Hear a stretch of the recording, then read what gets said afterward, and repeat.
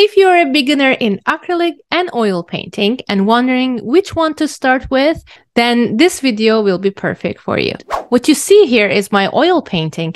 Mixing oil paint was slightly more difficult than acrylic paint. Here, my acrylic paint, in just 5 seconds, I will be able to mix green with black. That easy.